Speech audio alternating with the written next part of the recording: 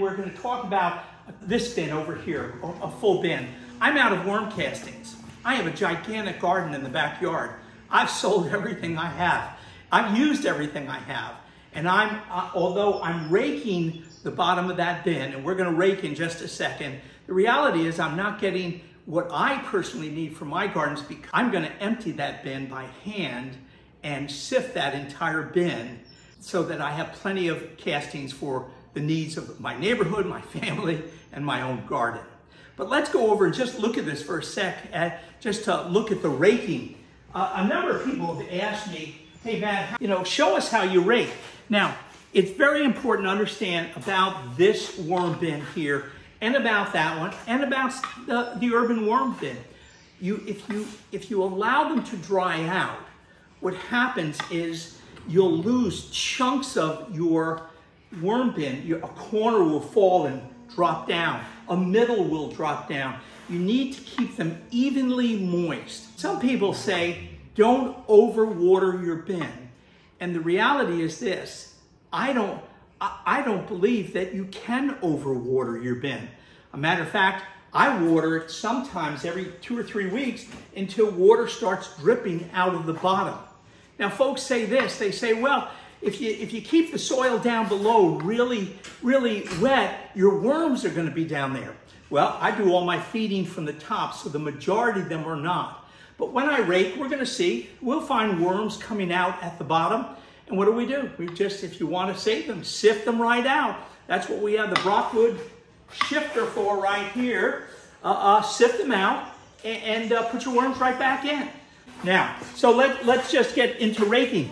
So the last time I showed you this, it had a prong out here and a prong out here, and it had 4 of these guys. And I was really working too hard. I'm going on 72, and I was working too hard. So I cut it back and found out that this really does the trick real good for me. So what I do is just take this fork back here, and I start just dragging it across. And I did a little here this morning, or this evening, getting ready. But see, we're not going to get a whole bunch out, but when I'm done, we will probably get, well over maybe 10 gallons worth of worm castings. And they're dropping. I took at least 10 gallons out already this week.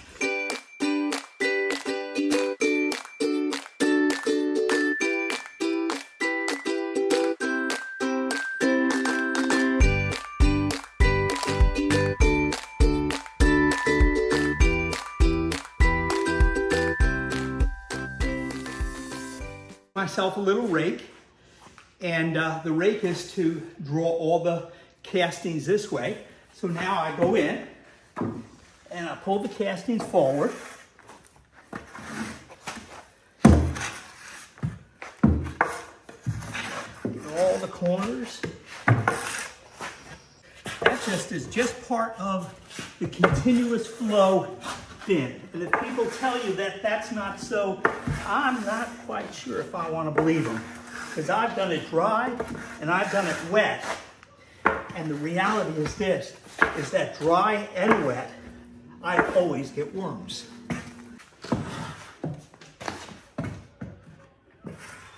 And by the way, this will cost you about $2.50 at the hardware store to make. Okay, I'm happy with that. Now we'll get some buckets and see how much that we've actually pulled out of there. Okay. You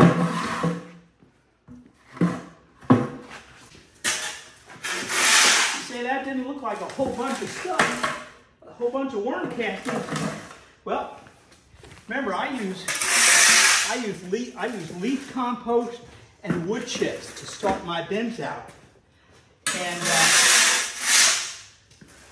the worms don't eat all the wood chips, to say the least. But boy, they get some of it, and they get all the leaf. All right, let's move that baby over there.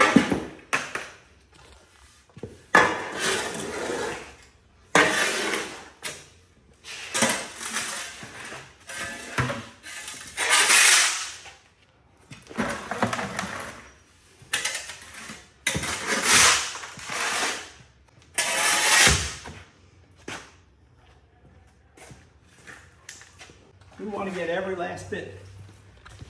Don't want to waste anything.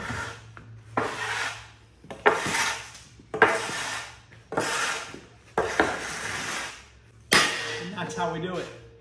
So, as I was pulling with my two-pronged rake, it didn't look like it was going to produce a whole bunch, but in reality, we have about 9 gallons worth of worm castings here. Now, I'll use this straight in my garden, or I'll take 1.5 gallons at a time and make 5 gallons worth of worm tea and water all my flowering plants. And I'm watering my sweet potatoes because they're big feeders, and I'm giving them they got castings at first, and then they're gonna get tea almost every 3rd day this summer because we want some big sweet potatoes. We just raked the bin, and now I'm getting ready to empty this bin.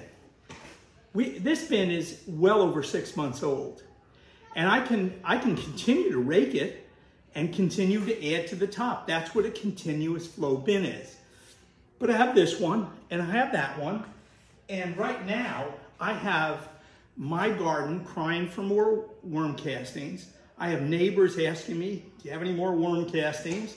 I'm one of 9 kids, and my family is asking for worm castings. So I sold everything. And so what we're gonna do when you get to that point, if it's mature, you can go ahead and dig the whole thing out.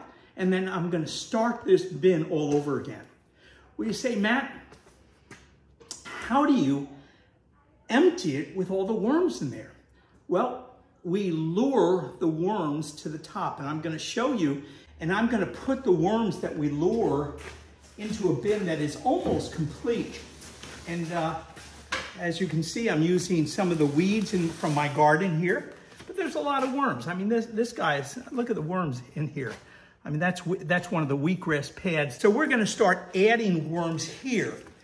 And when I start this bin, after I empty it, then I'm gonna lure the worms back up and put the worms in this bin and get the bin going again. So this is exciting. We're gonna take it step by step so we don't scare the worms, but I want you to see how we lured them. I put wheatgrass up here, food on top of the wheatgrass. We put watermelon in. I wanna tell you something. I am not the only person that loves watermelon. Worms love watermelon. And so we're gonna show you, look at this, will you? Look at the worms. Look at the worms. Oh my goodness, look at this. Look at the worms in here. That is pure worm. So we're just gonna take that and put that over here. We're gonna do this, and oh my goodness, look at them all. We're gonna take these worms here, and we're gonna put them right over here. We had a whole bunch here. I think I scared them, so we'll leave that one because they're not jumping at that. Oh, look at this. So we have a whole bunch of worms also here, okay? I don't know if you can see them all. Loads of worms there, and we're gonna put that over there also. Look at the worms in this one. Woo-wee. They like watermelon, I'll tell you.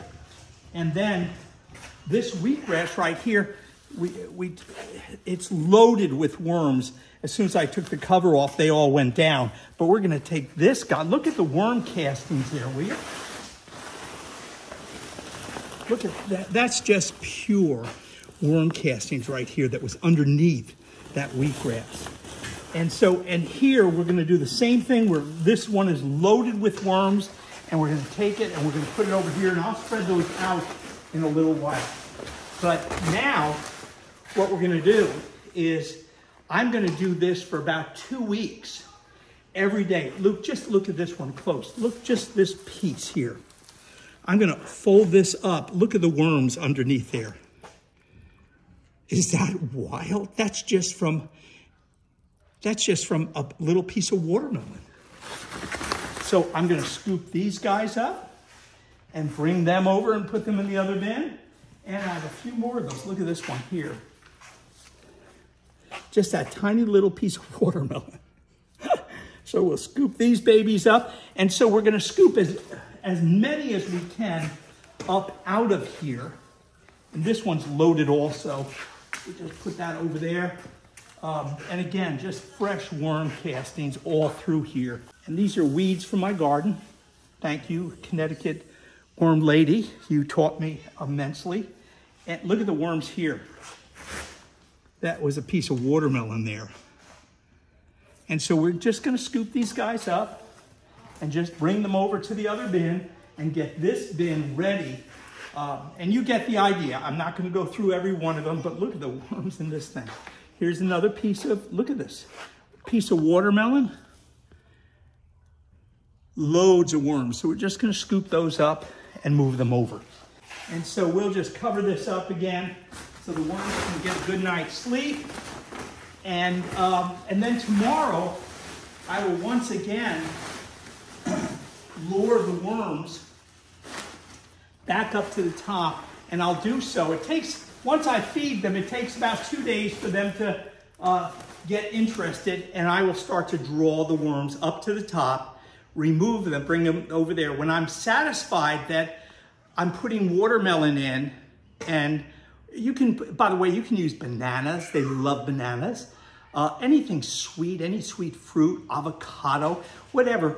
But we're luring them to the top. As soon as I'm satisfied that there's not as many coming up as before, that's when I'll turn around, empty this bin, sift it, get the worms out, put them over here, start this bin again, and then we'll come back over here and we'll start luring the worms up again, and I'll bring them to start this bin over again.